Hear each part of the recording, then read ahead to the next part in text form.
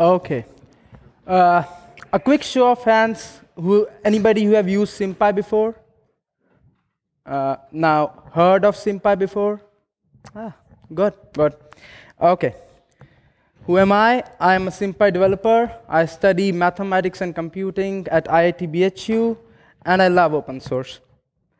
What is SymPy? SymPy is an open source Python library for symbolic computation, written completely in Python. Symbolic computation: study and development of algorithms and software for manipulating mathematical expressions and other mathematical objects. Simply put, this is symbolic, 3.14 and everything, that's numeric. Why use SymPy? SymPy is standalone, it's fully featured, it's BSD licensed, that means anybody can use it for free. It embraces Python, and it was designed to be used as a library first, unlike other computer algebra systems like Mathematica. This is a list of the features we have: basic arithmetic, polynomials, calculus, solving equations, combinatorics, discrete math, matrices, physics, statistics, printing. Okay. Let's begin. If everybody can open the index notebook.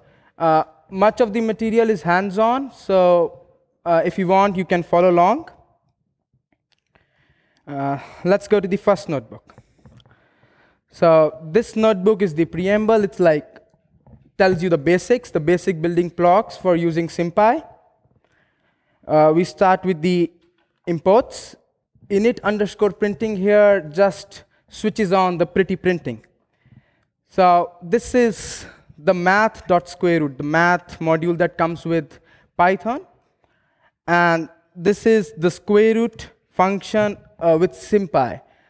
If you see the difference, math.square_2 gives you a decimal, but SymPy by default will give you like square_2, like exactly what you write on a blackboard.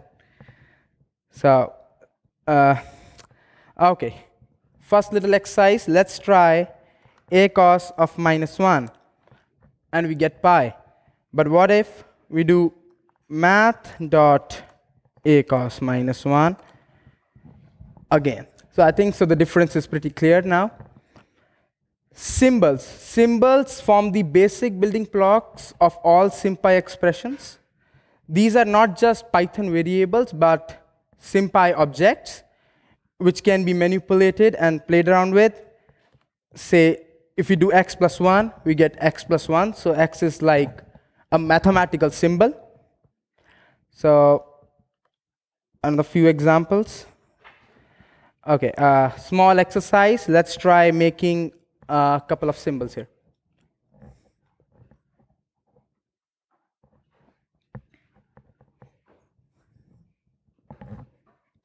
Okay, we do symbols, mu, sigma.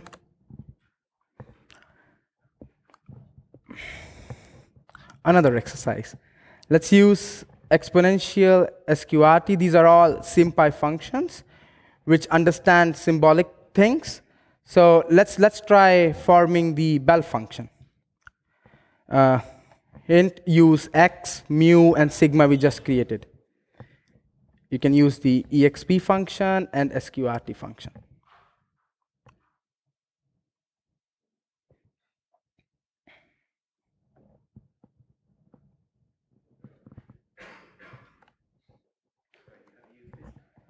Yes. Thank you so much.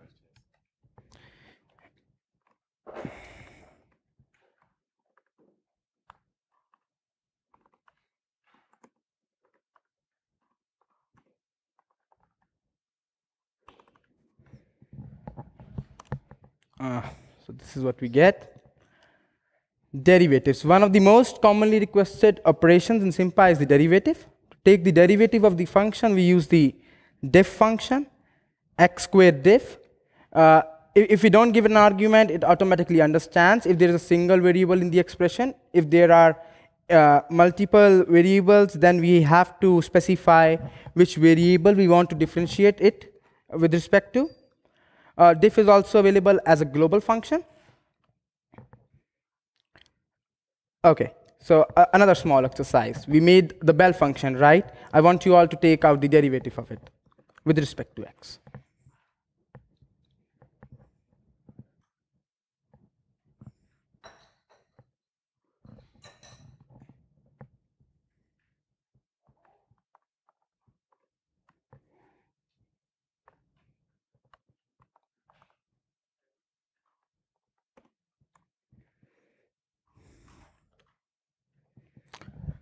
So as you see, we get a symbolic result here, not a numerical one.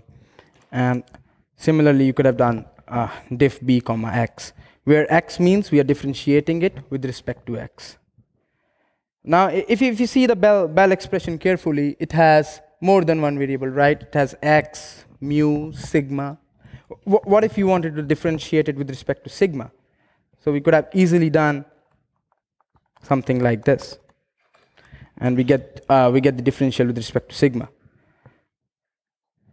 Now what about second differential, third differential? So this is just like taking the differential of the previous expression, so we can chain the diff things. And what I would like you all to do is find the second derivative of the Bell function.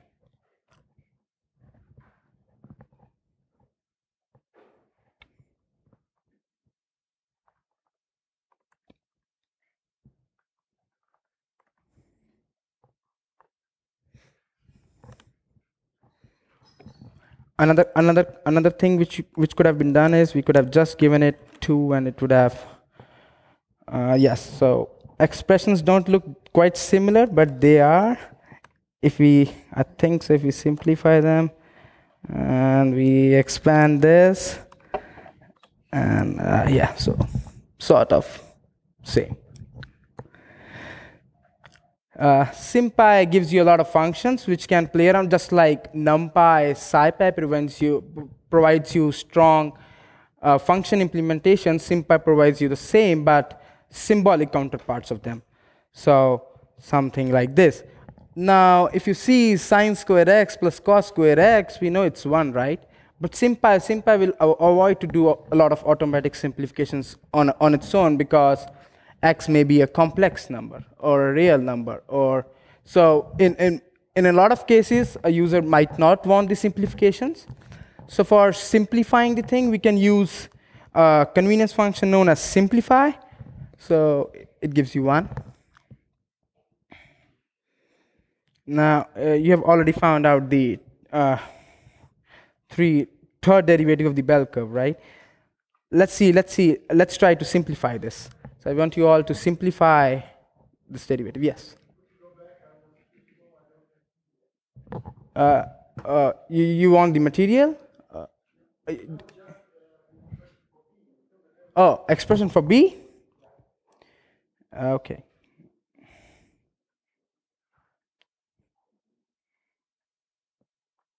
So this is b.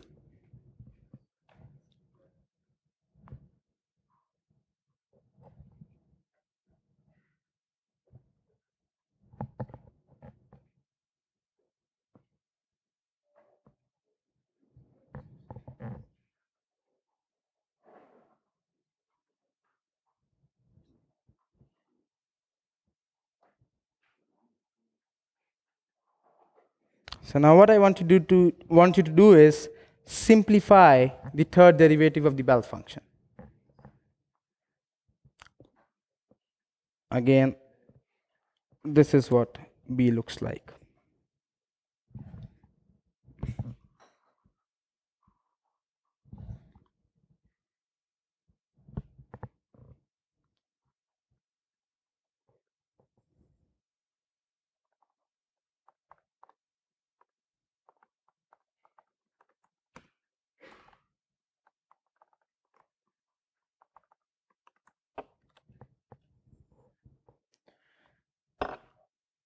So now if you see, earlier we had like a lot of terms. So what simplify has done for us is it has factored out and taken out the common elements.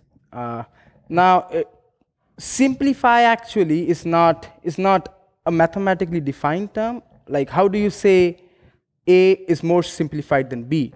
It's more of what we want, right? So what simplify does is it has a lot of algorithms implemented and a lot of heuristics which it performs and tries to give you the sort of the most simplified result. If you want to do something more tailored, there are more convenience level functions for it, like we could have expanded it, or we could have, so it expands the whole thing. And there are a lot of functions like collect, which collects the terms. Another function is simplify. Simplify is, again, I say not simplify. They are different things. So simplify lets you quickly make strings into SymPy expressions. Say you wanted to make r into cos theta, so you would have to make r as a symbol, theta as a symbol, then do r into cos theta. So a simpler thing would have been to just to simplify r cos theta here. Okay. Question. Yes. Does SymPy always reduce the statements as far as it can? Meaning that if you apply it multiple times, it doesn't change anymore. Simplify or simplify? Simplify. Simplify? Yeah. Yeah, so simplify is not a randomized function. So whatever the result it gives, it will give you the same result. It's actually, the problem is simplify, you can't say expression A, mathematically speaking, expression A is more simplified or B is more simplified. You might need x plus 1 whole squared, or you might need x squared plus 1 plus 2x, right? Yeah. So does it make it a choice that if you leave the output of simplify to simplify again, does it change? no. Okay, so this has a specified. Yes, so it actually performs a lot of algorithms in turn. So it tries to simplify as much as it can, like x minus x, so it will make it 0, right? So something like this. But if you want like certain simplification things, certain specific things, you have specific functions in SymPy. Like for expanding, you have .expand. If you want to collect terms, factor them out, you have collect function. If you want to simplify trigonometric terms, you have trig_simp. So simplify is a kind of a wrapper that wraps around all of it. So simplify can also be slow because it tries to do a lot of things. Yes? If you call expand and then simplify, will you get the same result? Let's see. Do that multiple times? Or does it? Okay. I see Let's see. Simplify. Oh, so it collects everything, right? This is what you wanted to ask? Actually, simplify will give you different result if you give it different expressions. So x plus 1 whole squared will be sort of different than x squared plus 1 plus 2x for simplify. simplify is not the reverse of expand, so to say. Yes? If you pass in some expression and you expand it and you simplify it again, it will not be the original. Not guaranteed, I think. Yes. So it's actually, this is what I wanted to say. It's not a mathematically defined algorithm. So it's sort of a convenience function. Like quickly, if you want to simplify something, you just do simplify. But it's generally not recommended to use directly simplify. Rather use more specific functions for the things you want to do. Okay? Any more questions? Okay, let's move on to the next notebook now. This notebook here talks about how to solve equations in SymPy. Say we have results like x plus 1. Now, how to replace x with y or x with 1. And the plotting capability is built into SymPy. So we start with the common import, all the import statements. Now, the function for solving equations is solve set. Solve set is actually new in SymPy 1.0. Older, we had solve, which is still not deprecated because some of the functionality has not been ported to solve set. But what solve set does is it solves and gives you the result as a set. Now, if you see x squared minus 4, it doesn't look like an equation, right? But what solve set will do is it will assume every time the equation is equal to 0. And I will talk about more that why we don't do something like this. What do you think the output of this will be? Anyone?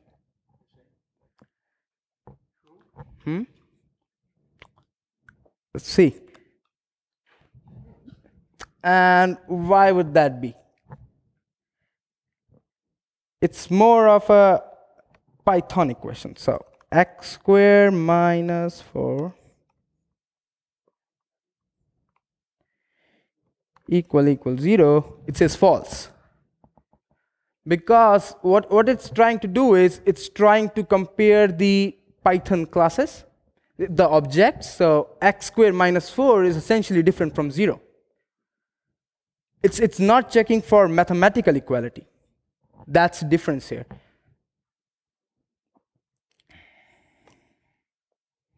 So, okay. Infinite solve set also supports infinite solutions. So if you want to solve sin x equals 0, it will give you a nice result. Not that nice, but okay. So actually, whenever we use solve set, it will use complex domain as default. So here's where the domain argument comes in. If we solve e power x minus 1, we get 2n iota pi n belonging to the complex plane. What if we wanted the solution in the real plane, right? So we could have done domain equal s dot rails. Now I've not talked about s. S is actually a convenience function. There are a lot of singletons present in SymPy. Say something like s1. It's actually, if you see the type of it, it's not an integer. It's SymPy core.numbers.1. It allows us to do these symbolic things which we have been doing. It knows how to play around with x and x squared or e power x. So generally, when making SymPy expressions, we will convert the numbers to something of this form. So we could have done something like this, divided by 2. So it knows, rather than giving 0.5 or something like that, it will give you 1 by 2, which is another SymPy object. Now, solving an equation is not an easy problem. Like, it's not easy, and generally, some equations cannot even be solved. We don't know how to solve them. So what to do in that case? So in that case, just for convenience, solve set will give you a condition set. So it says x such that x belongs to R and whatever the equation was. So this is a condition set which gives you a nice form of the solution if it's not able to find the solution. And if it's able to find a solution, it will give you that, and then for the other equation, it can give you a union. So x minus 1 into e power x plus cos x plus 1. Now, 1 will be a solution of this equation. It knows that. But it does not know how to solve e power x plus cos x plus 1. So it returns a condition set instead, rather than giving a big error. Now, since we are talking about SymPy, we are interested in symbolic results, right? We don't want minus 2 and 2 every time. Let's talk about a square or a rectangle. Area is equal to height into width. So we first make the symbols height, width, and area. And then see what we are trying to do is we are trying to solve the height in terms of area and width. So area minus height into width. Note again, it assumes that this is equivalent to 0. And then the second argument, height, says we wanted to solve it with respect to height. So we get the solution area by width. Now note, area and width are SymPy symbols here. This is, again, tells you why not to do area equal height into width, and how is it different than what we have been doing. Let's try an exercise. Now for a sphere, note that the volume is 4 by 3 pi r cubed. And what we would like to do is, we would like to compute the radius of a sphere given the volume. And some of the exercises, we will be using this magic function, exercise. If we do exercise underscore volume. So we get the exercise. Instead of exercise, if you just do the load, you will get the solution. So I would like you all to try this out. We have to find the radius of a sphere in terms of its volume.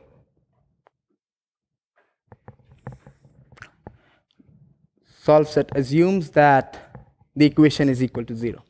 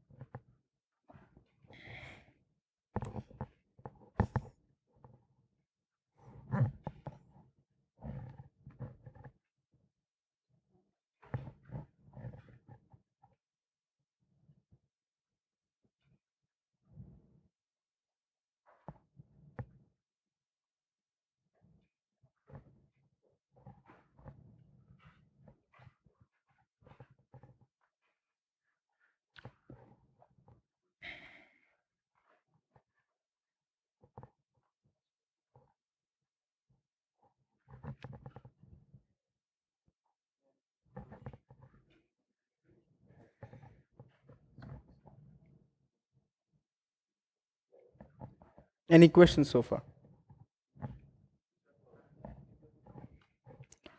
Okay, so let's try to solve this. So we first start with creating symbols R and V, and then we need to find the radius in terms of its volume, right?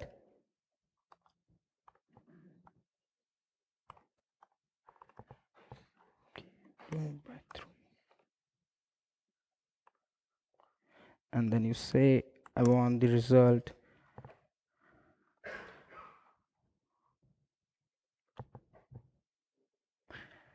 now you probably get a lot of solutions here, right? This is because SymPy doesn't impose assumptions on its own. It assumes everything is in complex plane, right? So instead, if we could have done something like this and said that the radius and volume are positive. This is what positive equal true means. We are applying an assumption here. And then we say we want to solve it in the real domain, we get a single solution. So this is much of a domain-related problem, like which domain are we working in, what type of symbols we have, are they negative, are they positive. We can give this to SymPy using positive equal true, or say there's another arguments as well, non-negative equal true or negative equal true. Now let's, yes. S. Yes. Okay. Yes. Let's see. For some reason, I'm using Python 2. See, 4 by 3 gives you 1 here, right? Or if you're using Python 3, it gives you like 1.33 or something. But since we are doing symbolic mathematics, we require 4 by 3. So 4 and 3 are both Python objects. So this is what they do. So S will actually convert this 4 into a SymPy object. And when we do this, we get something like this. And if you see my solution here, what I did was I made 4 pi r cubed first. So this is now a SymPy object. And divided by 3, it knows we have to do symbolics here. So what we have to do is we have to make Yes, that should work as well. Yes, because then it will invert. Yes. Yes. So SymPy objects, when they will interact with other objects, they will make them into SymPy objects. So S technically is the singleton registry. Singletons are the objects which are made just once. Since 1 or numbers like these are used a lot, we have made 1 and 4 and these kind of stuff. So 4 will be like 4 into S dot 1, something like this. So these are the objects that are made just once. So S just does it for you. Let's talk about substitution. So we have an expression, say x squared, and say you don't like x anymore. You need a y instead, right? So you could have used a subs function here, which takes in a dictionary, which says replace x with y, and y is another SymPy symbol. So we get y squared. Or we could have also done something like this. So it will mean sine squared x, or we can do something like this. It says replace x with -1. Another small exercise. Replace x squared plus 2x plus 1. Replace x with sine x.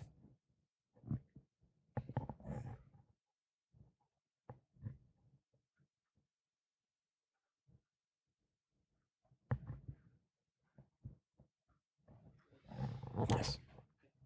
Print an equation. It's not rendered in this nice, it's not formatted. If I say print and then the equation, Uh-huh. it's not formatted. So did you run the init underscore printing thing? So It's calling the print function. Ah. Print function of the expression. So it's not the printing in the Jupyter notebook, but the normal Python function. Oh, actually, this is not Jupyter's notebooks feature. What is happening is, okay, his question was he's not able to see the pretty printing here like we are able to see. That's because this comes from here. Init underscore printing takes in all kinds of arguments. And we could say pretty print true, or use Unicode, or use LaTeX instead. So we can change the printing we want, and it also does it by default. Say you don't have the necessary software for printing in that form, so it will revert back to something you have, or say just keep it normal.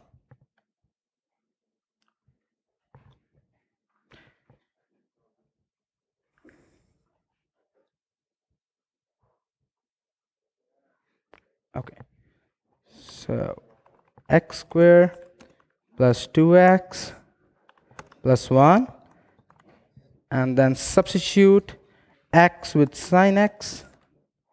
See, what I've done is a little different than before. We were passing a dictionary, right? So subs also take inputs like this. If you want to just switch one thing with another, or you could have passed a dictionary as well.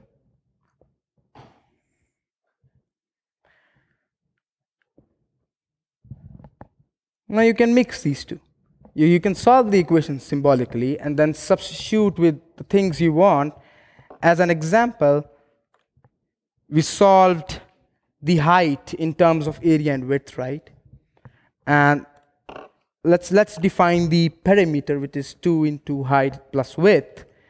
And what we want is, we want the parameter,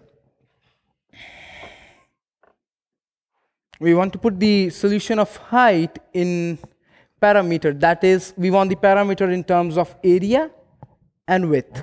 So we could do parameter.subs height with the solution. Solution in this case is the height in terms of area and width. So we get something like this. If you see, SymPy is not simplifying this. If you wanted to, you could use the simplify function, or use the necessary function with what you want to do with this expression.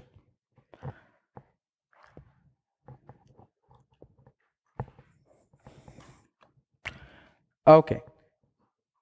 So what now we want to do is, we want the surface area in terms of volume. So we know the volume is 4 pi by 3 r cube, right? And then we use solve set to get the expression of radius in terms of volume. So the exercise for you is, get the surface area in terms of volume.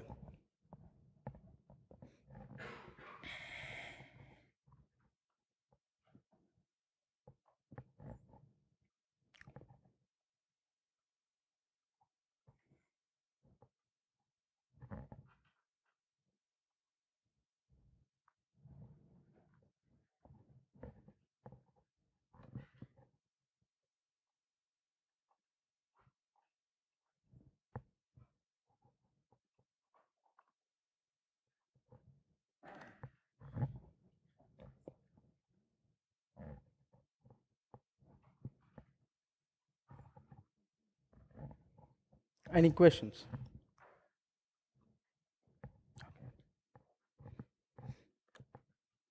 So we see the solution of this is, we just use subs to replace radius with the term we got, r underscore v, which is radius in terms of volume. And when we run this cell, we get the surface area in terms of volume. Now we have got our expression, and what we want to do is, we want to see how it changes, right? So we need a plot. SymPy also provides plotting capabilities. By default, it links to the matplotlib backend, so we could do something like plot x squared, change variate x from -100 to 100, and it's able to plot the symbolic results.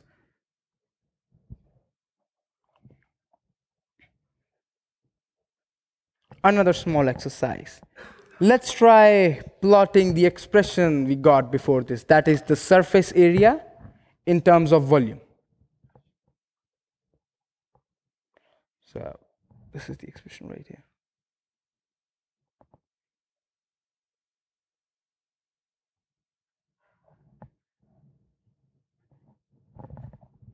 If you get stuck and want to see the solution, you can use load.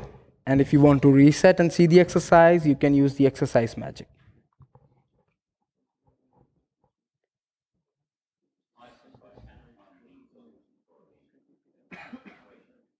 Which equation?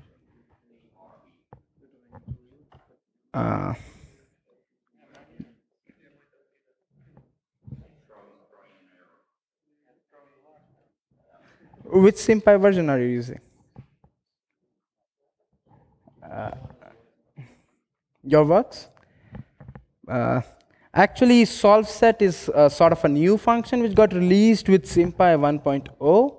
So if you're using an older version, you might get into a little bit of trouble. Yes.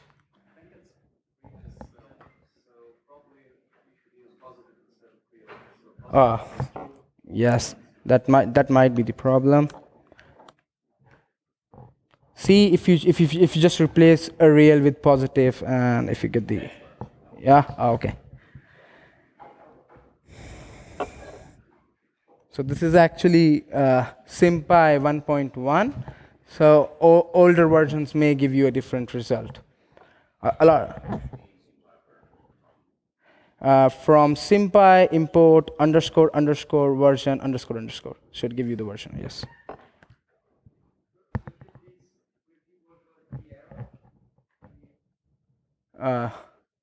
The error. What was the error? Are we? Yes. So maybe for the older versions, it's not working as expected. If you just replace real equal true with positive equal true in 37.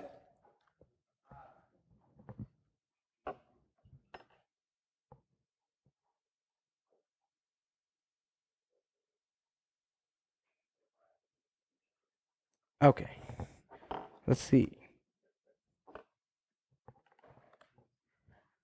So the answer I have here, you could have easily done the subs, but I have instead typed out the expression as is and have used a lot of S.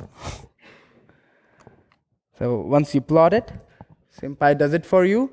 And if you see, I have not given the second argument. I have not told it to variate over V from -100 to 100. If you don't do that, by default, it does it from -10 to 10. But this will work only if you have a single symbol in your expression. If you have, like, say, V, X, and a Y, then SymPy doesn't know you want to variate what. In that case, the second argument is compulsory. Now, SymPy tries to be a very low dependency project. Not a lot of dependencies, standalone. So some of the interesting features have also come along, like text plot. So it's sort of like plots it for a terminal, I guess. Fun to play with, though. So the exercise next is play with text plot and enjoy. Like, do this at your home. Okay, let's move on to the third notebook. This is more of a practice notebook where we'll be practicing differentiation, subs, and solve set, which we have learned in the previous two notebooks, okay? So we start with the standard imports. We make certain symbols, and then we also load the exercise magic. And the first exercise for you is evaluate function. EXPR is a list of expressions, and X is the variable, and X0 is the point. So what you want to do is you want to differentiate all of the expressions with respect to X and get the value at X0.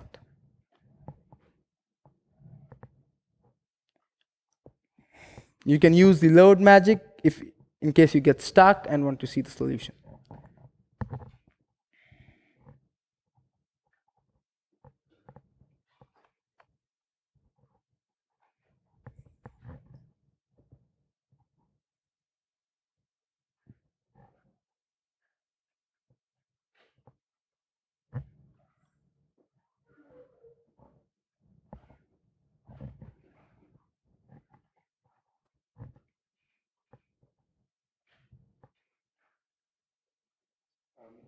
Yes.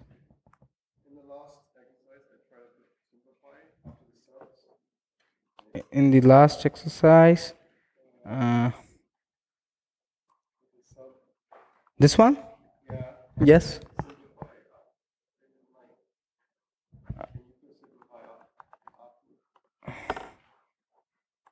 So you want,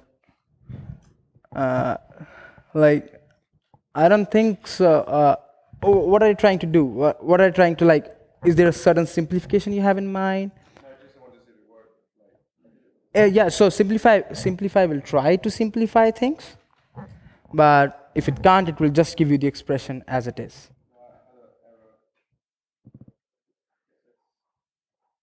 Okay.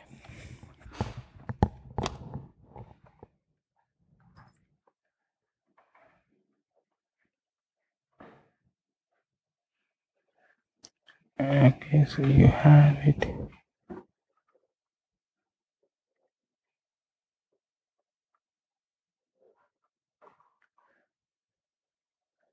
This looks correct. Maybe I'll reload the. Yes, I think so. This variable is something else because input must be set. So retrievals of set. Did you change something? Oh, okay. So what you need is something like this. It's actually a set. You need a solution.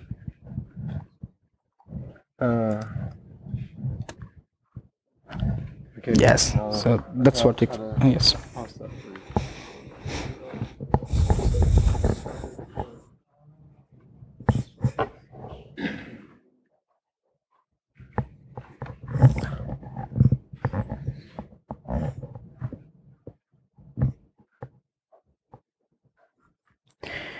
Okay. Let's try to solve this. So we have a list of expressions which we want to differentiate.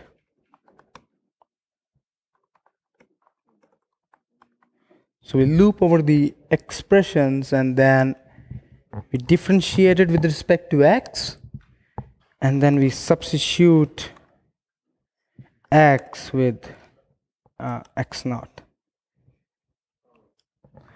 So once we run this, let's see. Yes.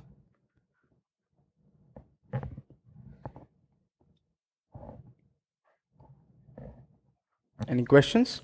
Any problems? Good. Yes.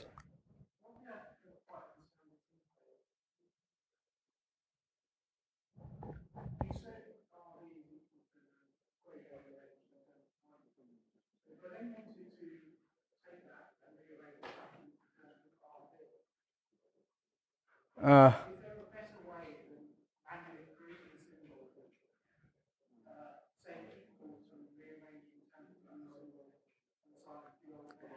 Sorry, can you be a little louder?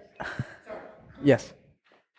When you said RV is equal to this equation rearranged, if I then wanted to go and reverse that step and say I want B in terms of RV, is there a better way than having to create a new symbol called RV with a different name, manually say equals and then rearrange them, reassign it? Because you haven't lost the information that your symbol is equal to R. Like, it's the difference between a symbol and a Python. I just never understood the way to keep the information the same. So if I just wanted to, I've got RB equals 1.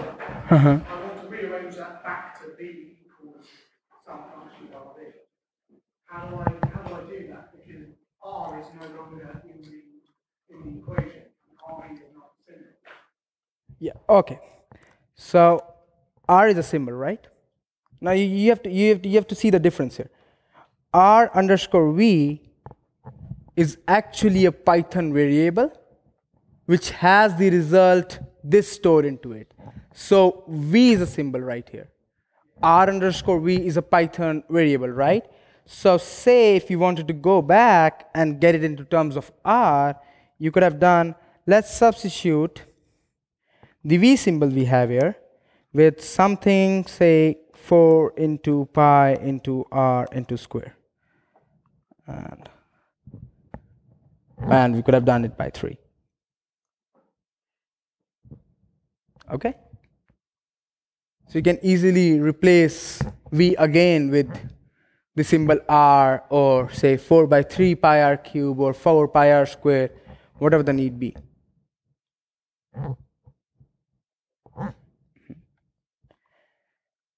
I will talk more about this in my next notebook, where we have to be like a little bit careful about certain things, especially Python variables and SymPy symbols. They are different things. So if I say this,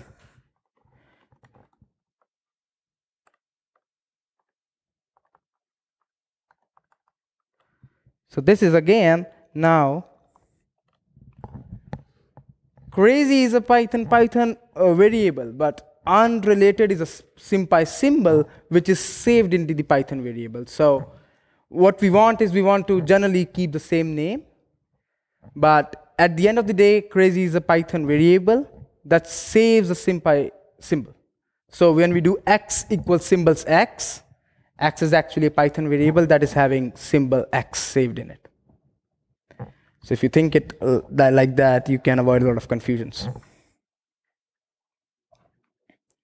Okay, let's move on to the next exercise. This is based on the solve set. Here we will try to take out the general solution for a quadratic equation.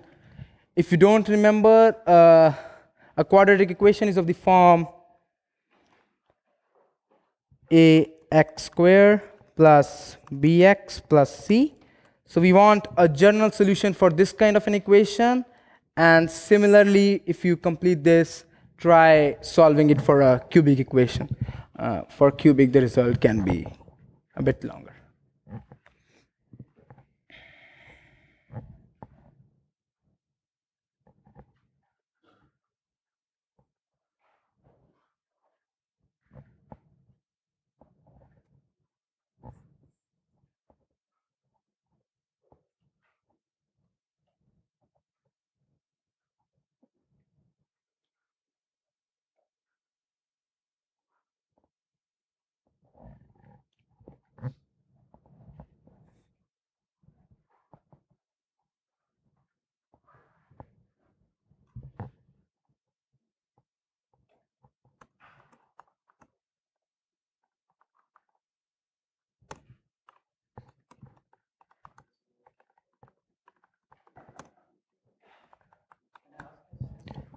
Yes.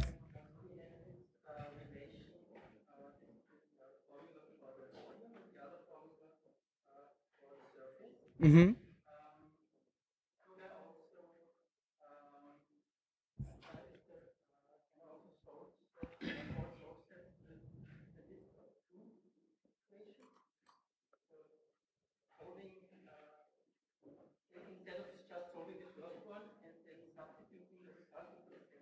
Uh-huh. Yes, so you want to solve a system of equations, right? Yes, so this is generally for that you should look into the solve function. I don't think so solve set supports a system of equations as of yet. This is the solve set is the new function which we are wanting everybody to move towards. But if you want to solve, say, a system of equation, you can use solve. So this is an older one. It has sort of a similar syntax. You give it a list of equations, and then you say you want to solve it with X, and it will solve the system for you.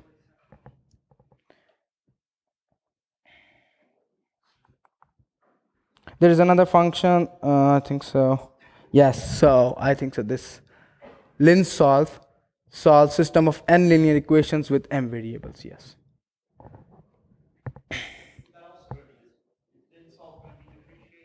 No, linsolve is new. Yes, yes. It's actually part of a GSOC project which happened last year.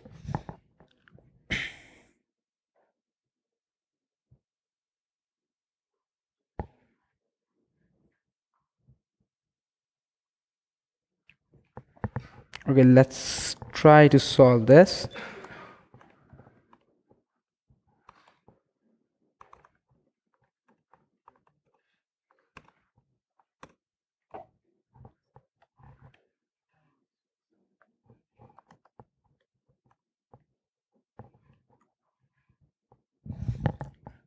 So once we plug in the quadratic equation, again this is assumed equal to 0, and we solve it with respect to x, we get the solution of this equation. So this is a sort of an easy case. SymPy can do more complicated stuff like solving it for cubic equation.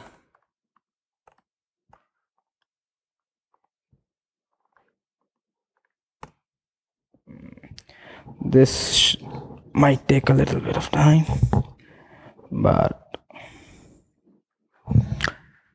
here we have it. So this example is actually a motivation of why a person might need to use SymPy. This is because sometimes your equations may be like 1 page or 2 pages long, and you don't want to do it by hand, right? And you want to do it in Python, so you come to SymPy, and SymPy does it for you without ever forgetting about a term or a symbol or writing 4 as a 3 or 3 as a 4 and wasting a lot of time.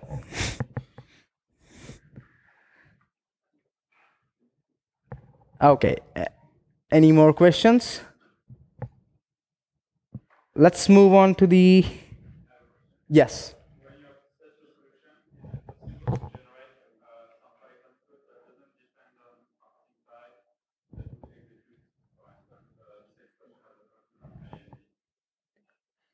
Yeah, if I get you correctly, he says, you are saying like, do it without SymPy.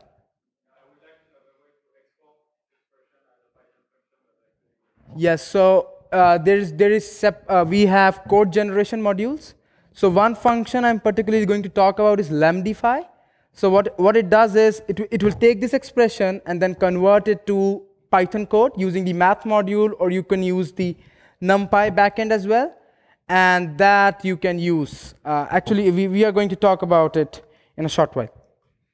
Mm-hmm. Yes. Yeah. Can you be a little louder, please?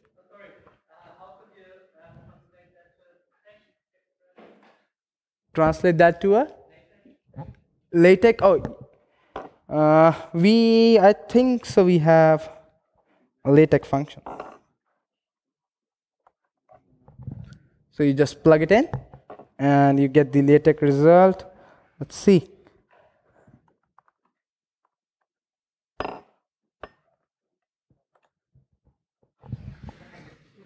Yeah, so like, I don't have my LaTeX configured right now, I'm sorry. I do all of my work on the cloud these days, so that's bad. This notebook actually talks about the confusions you people have been having. Python variable, Python symbol, it's equal equals 0 gives false, what is that, and how to come over that. So we start with the standard import, and a equals stuff is a simple Python variable, right? The symbols function creates a SymPy variable x, which is assigned to Python variable x. Note again, x is a Python variable which has a symbol that is named x. So this is the example I just gave. If you do crazy equal size symbols unrelated y, or a more different example, you do this. So you get x, y is saved in x, but I will strictly recommend not to do this if you want to solve your problems. This gets very hard. Believe me, I've tried it. So I saw that you had a notebook there for dealing with matrices where the elements were defined. But what if you wanted to work on derivatives of linear algebra symbols? What way to do that in SymPy?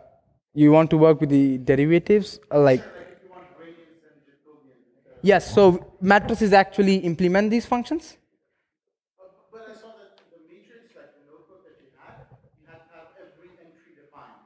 But what if instead I have an arbitrary symbol? Yeah, so there are another classes like matrix symbols, and you can actually define symbolic matrices, and there are also indexed symbols, so that you say like I want x0 to x9. You just create me for that, so you can use that for things like this.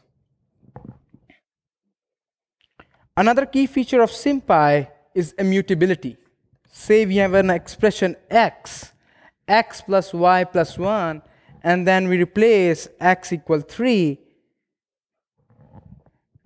Since I told the expressions are immutable, you can expect a to be the same. So changing x doesn't change a. Now substitute x with 3 in a. I'd like you all to try this out.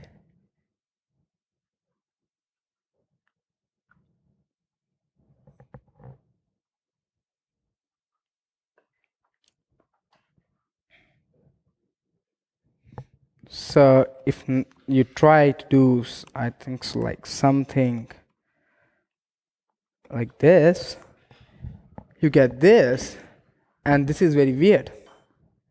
Why might this be happening? Yes, so exactly. X is now 3. So we actually want to replace the symbol x, and this is where you have to be careful. SymPy expressions are immutable. So we do x equals symbols x, and then when we do it, we get y plus 4.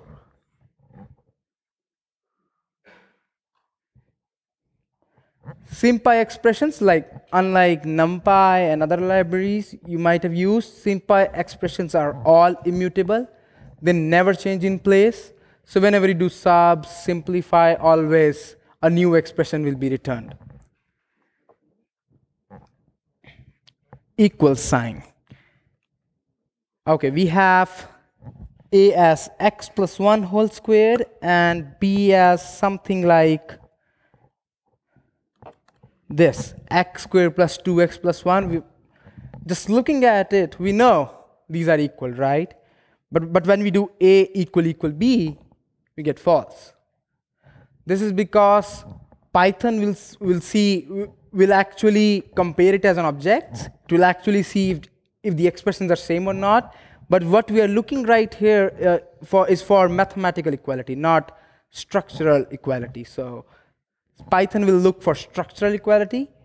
We want the mathematical equality instead. So another way to do this will be if we can just simplify a minus b, and if we get a 0, we can safely assume that these two things are same. So we get a 0 here. Yes.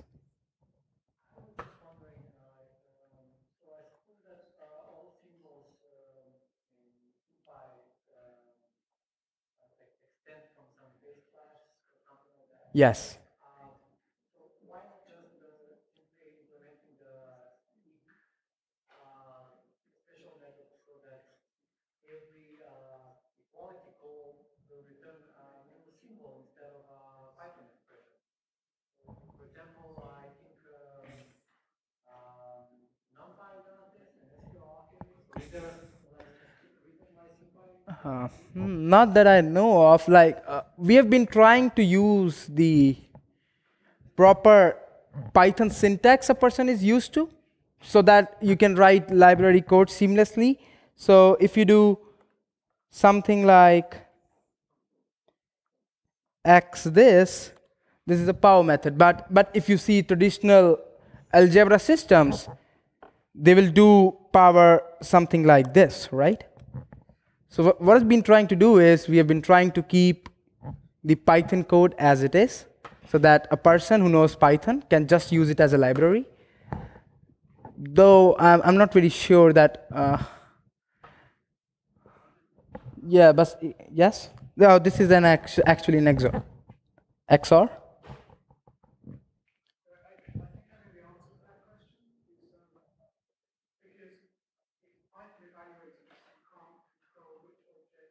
Mm-hmm. Mm-hmm.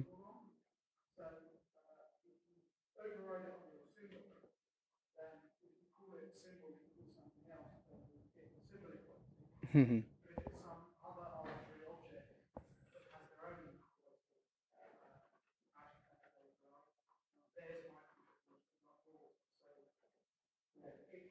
Guarantee that it's always going to be simple times and you're always going to get your equal call, then you can do that. But because you can't in Python, it would just be more confusing because sometimes Yes.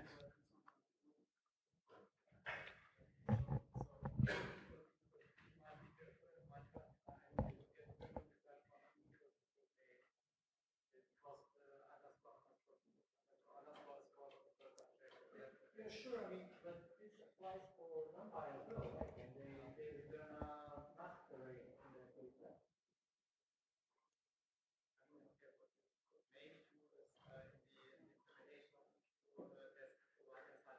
Yeah, yeah.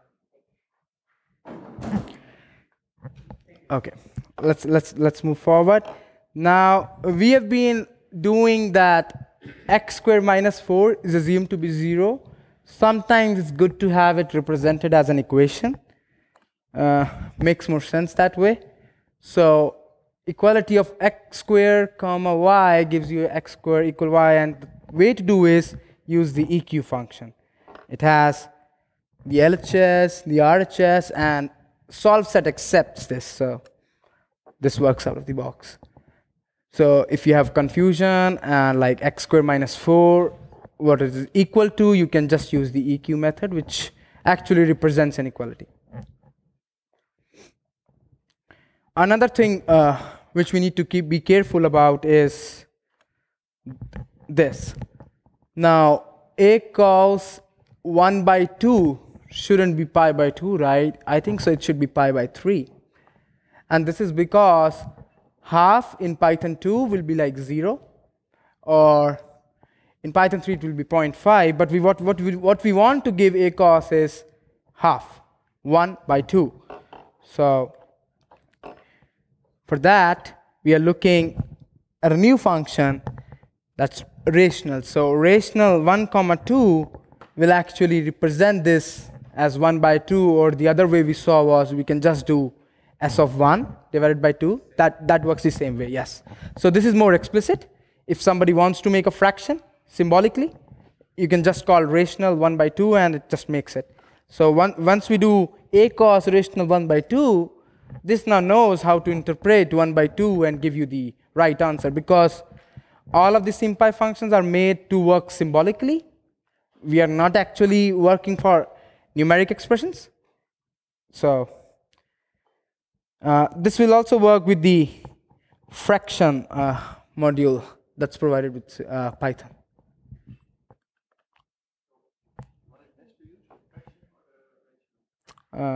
Rational is actually a SymPy class, so I will recommend using rational because SymPy objects play very well with SymPy objects. As simple as that. And another thing to be careful of, if you use another computer algebra systems, they generally have this symbol for powers, but since we are embracing Python, star is power and not this. So this will actually represent, in this case, an auto ring. So yes.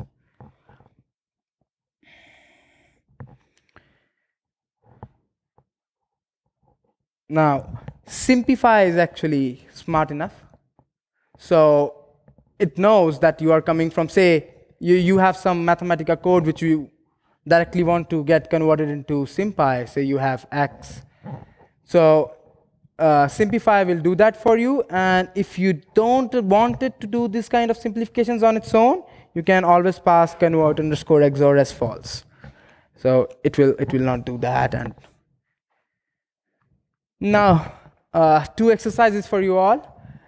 We have a certain expression, and the doc string tells what expression we are expecting, but the answer we are getting is somewhat different. So what I would like you all to do is fix this and get the right expression. So this gives an error as well.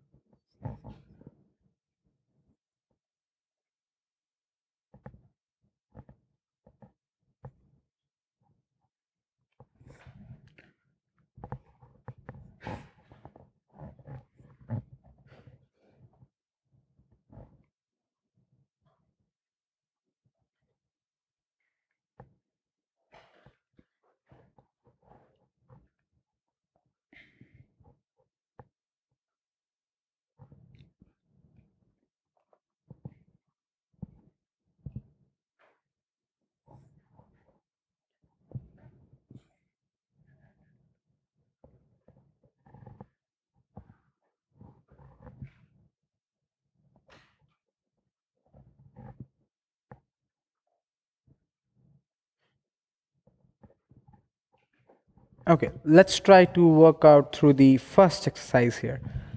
So first we will try to correct the power term. And then when we see we still get 0.5, this is because of the Python division gotcha I was talking about. So we need it actually as a SymPy object. So half first evaluates how Python evaluates it, and then it gets added up with the SymPy objects. So what we want is something like this, or to be more explicit, something like this. So now what we get is what we were expecting.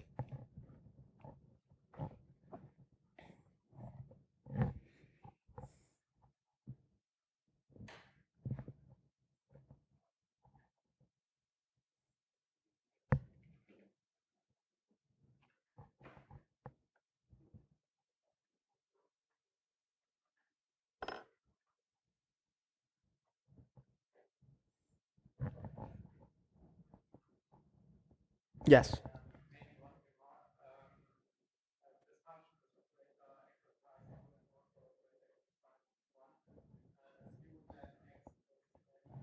Yes. Yes. Yeah. So another disclaimer, in all my notebooks I've been doing from SymPy import star, never do that. It's just for teaching purposes. Yes? Yeah.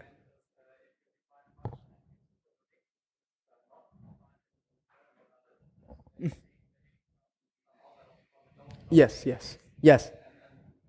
So yes, so probably you want to take it as an argument here or something like this.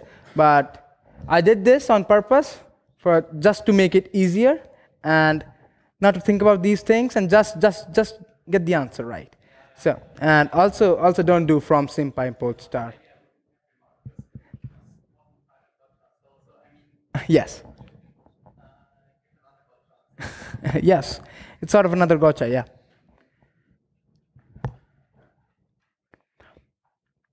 Let's try to fix the second one now. So first we make it correct. We replace the caret symbol with star star, and then the another one with star star, and now let's see what happens. So we get something like this, which again doesn't look right, again because of how Python evaluates its integers when we divide them. So we do something like this, and we get the half correct, and then similar for the other things. And note, if we do S of 3 by 2, it will still give you 1.5 because 3 by 2 gets evaluated first. What I'm talking about is this. So 3 by 2 gets evaluated first, and then you convert it into a SymPy object, which is just 1.5. So we don't want that. We want 3 by 2. So we first convert 3 into a SymPy object, and then SymPy knows how to divide it with the 2 and keep it symbolic.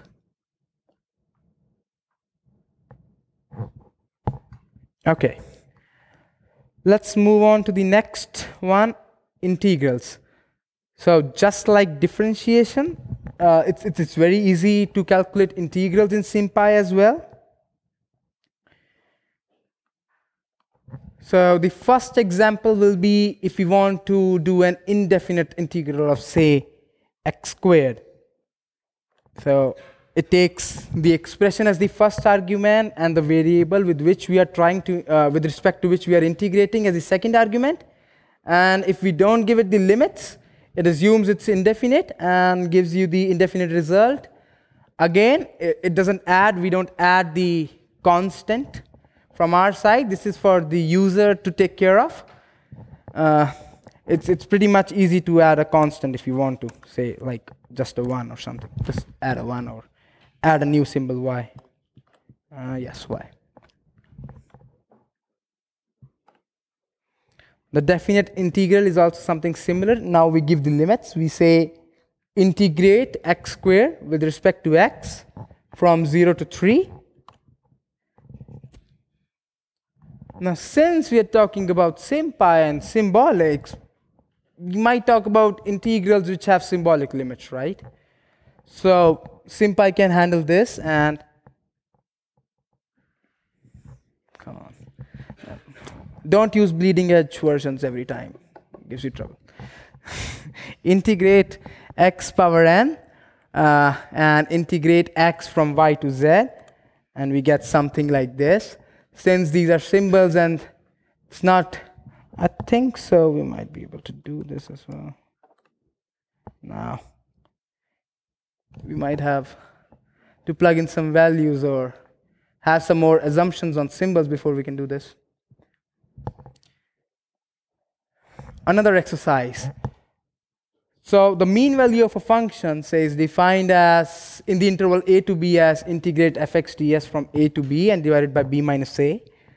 So what I want you people to do is implement this average underscore value function, which takes in an expression, a symbol x, and the limit a to b, and we want the average value in that interval. So average value again is 1 upon b minus a into integral of fx dx from a to b.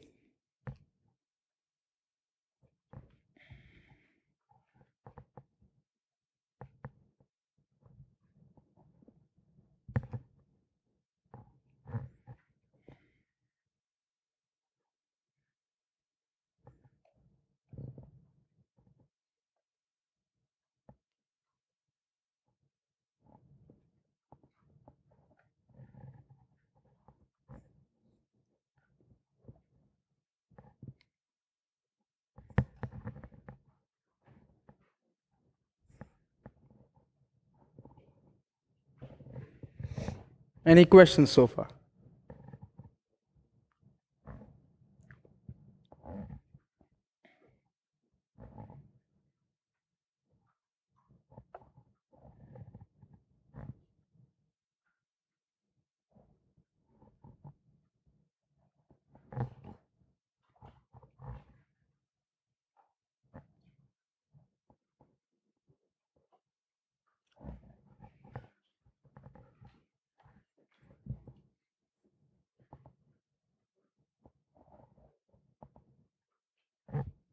Okay, let's try to solve this.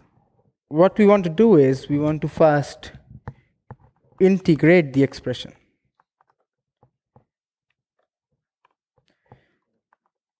With respect to x from a to b, and then we want to divide it by b minus a, so we get the average value.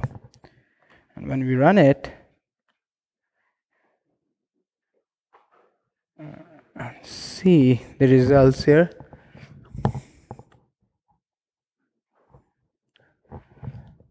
Now another caution: symbolic integration is not very easy to do. There are a lot of algorithms. Some of them are in SymPy, some of them are still not implemented. PRs welcome. And symbolic limits then again has some limits, and it's not easy to calculate any integral you might want. So there are some integrals which might be not solvable, and some integrals which we don't have algorithm for yet. Okay, let's talk about matrices. So we'll start with the small SymPy matrix. Matrix is defined with the matrix method that takes in a list of lists, where each entry in the list of lists, each list is a row. So you get something like this. Then again, if you see, this matrix actually has all the symbolic elements in it. So r cos theta, if you see, it's the rotation matrix. So there are some standard methods, like if you want to find the determinant of this matrix, or do an inverse, or find the singular values for it. Another small exercise. Let's try to find the inverse of the matrix 1x, y, 1.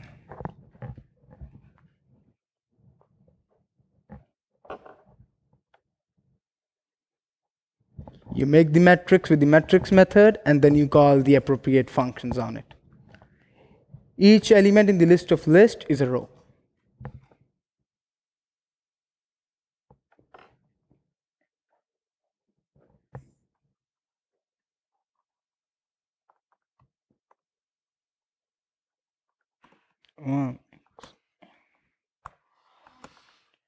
So this here define. Okay. Oops. So this here defines the matrix we are talking about, and what we want to do next is find the inverse for it. And that's the answer. Standard SymPy operators also work on matrices. Say if you want to multiply it with 2, or then again say theta. So we can do that. We can also square the matrix. We can make vectors and then multiply these as well. It's just all the operators work on matrices, yes. Now let's verify a result which we all know.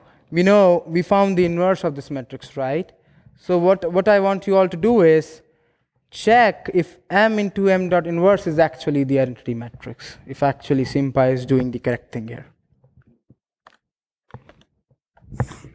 So just a quick exercise.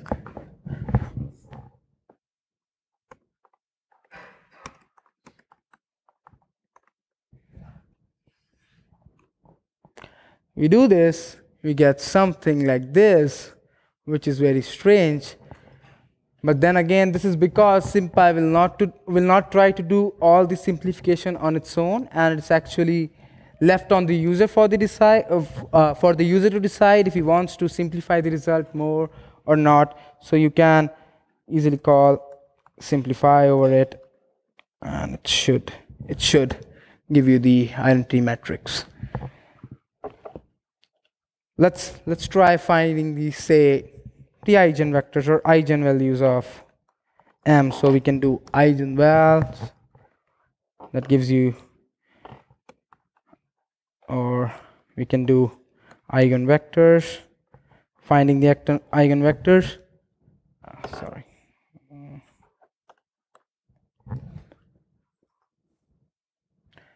Matrices also support NumPy type indexing, so something like 0, 0 works, or this, which means give me all the rows in the first column, or the first row and all the columns.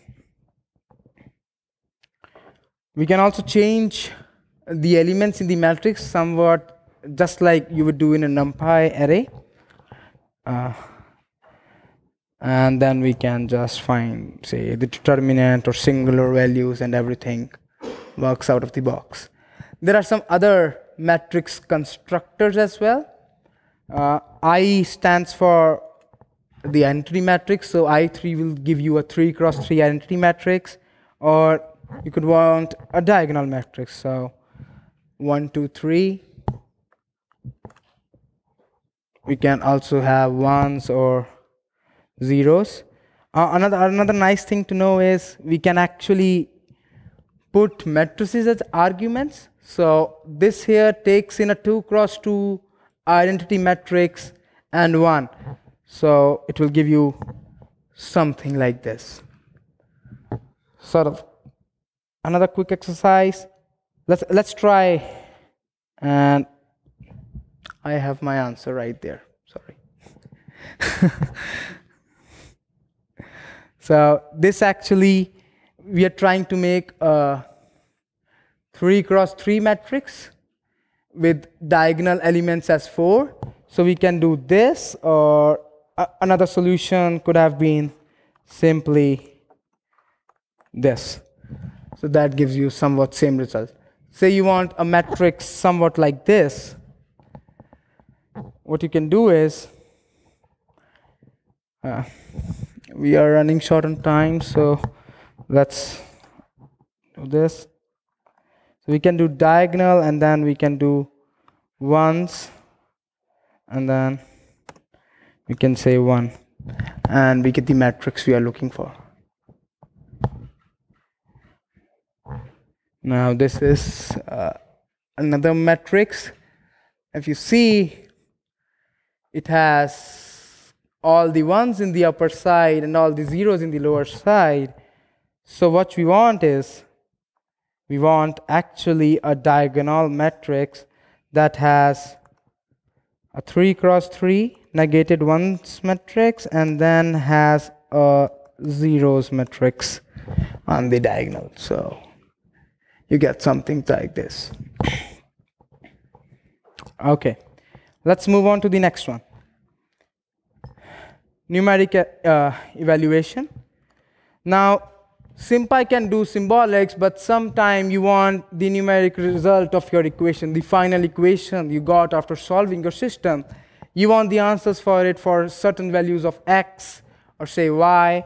So for that, we can use the subs method, which you have seen before.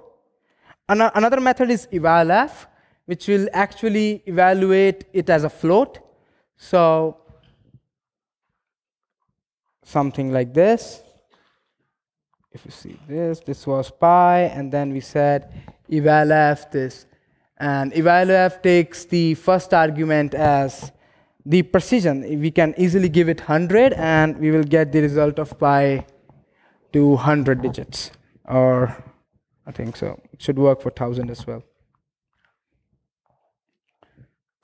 Now, let's skip this exercise. This is more on subs. We have done a lot of work on subs. Integrate, and you just sub it, and you get the answer. Okay, the next exercise I want you people to do is determine the first place where 999,999 appears. That is 6 times 9s in pi. So hints for that, if you have a decimal, you can split it using this. The 2 here says we just want 2 max splits, and then you can find 3, 4, 5, which will give you the index starting from 0. So you might want to add 1 here to get the correct place. And if it's unable to find, it gives a -1. So what I want you people to do is, try this out. Find 999,999 in an expression. So it takes in pi, and then you do eval_f, and then you try to find where it is.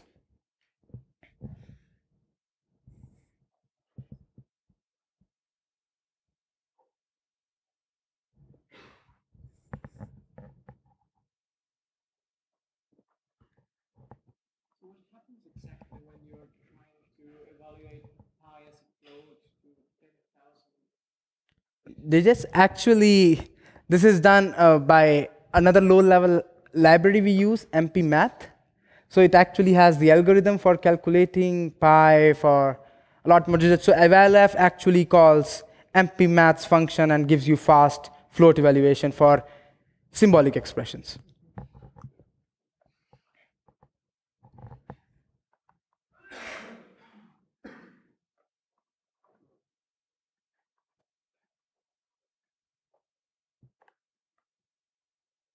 Since we are short on time, let's see the solution of this. We take in the expression, we evaluate the floating, we evaluate as a float till precision limit, and then we split it on decimal, take the second value, and then we find 999, and then we add a 1, and if it's a 0, we return false. So if we see it for pi, we get the 762nd place is where 6 times 9 appears, and we don't get 6 times 9s in capital E.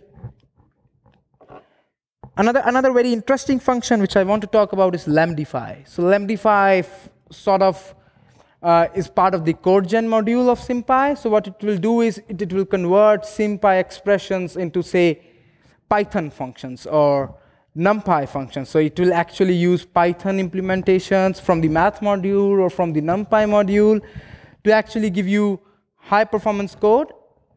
But what you do is you first make your symbolic expression, you have your symbolic equation, and then you can, using lambdify, just simply convert it into a more quicker backend like NumPy, or you can do it for C or Fortran code.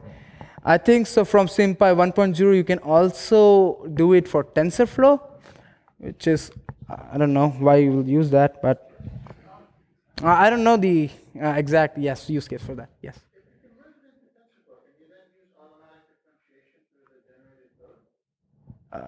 Maybe I said that because I don't know how to use TensorFlow. So I'm not a machine learner. So lambdify takes an expression and then the output function and then actually converts it into a, say, Python backend or a NumPy backend, which we can explicitly define.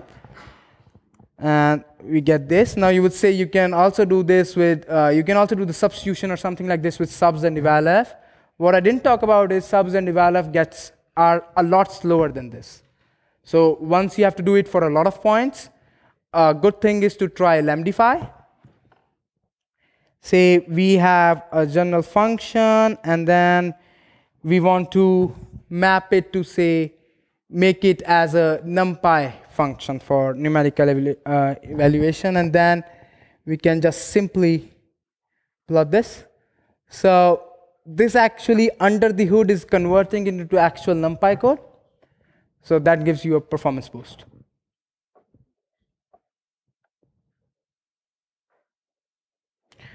Okay, I still have 5 minutes. Any more questions? Okay, let's.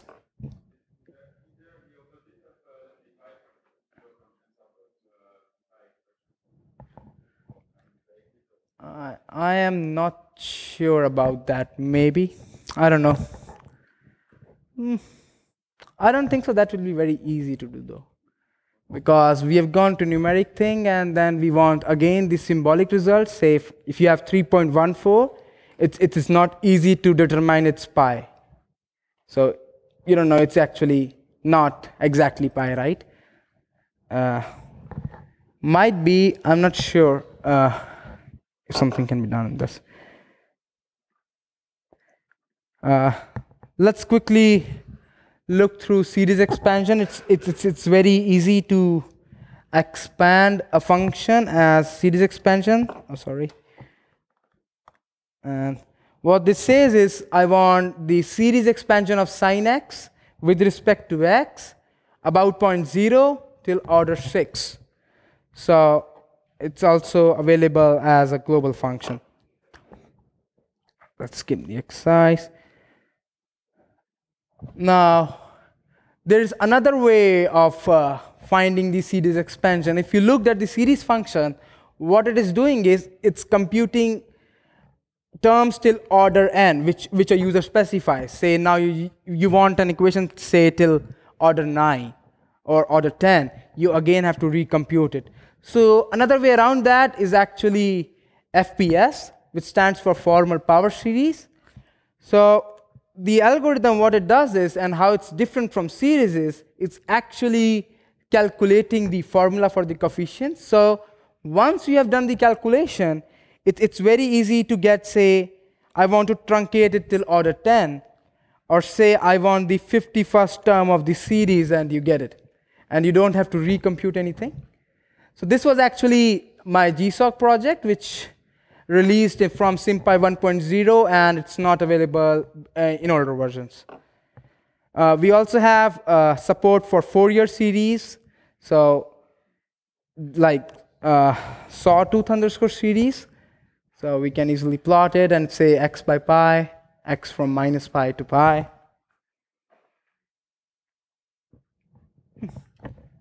So that's it. Any more questions? Yes.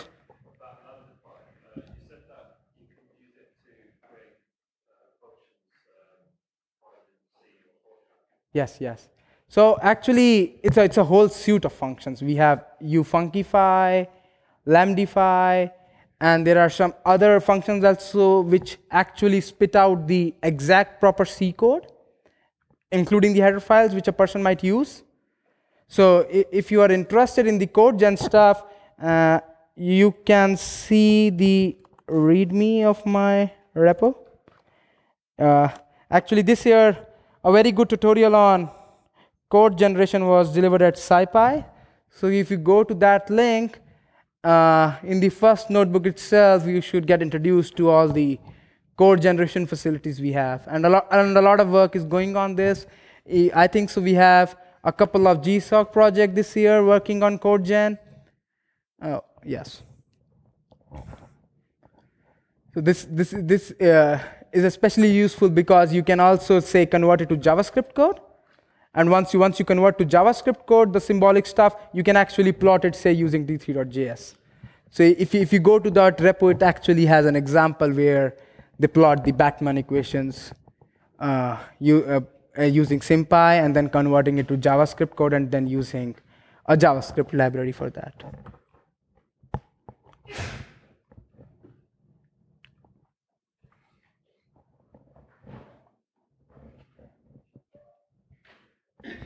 Okay, that's it. Thank you.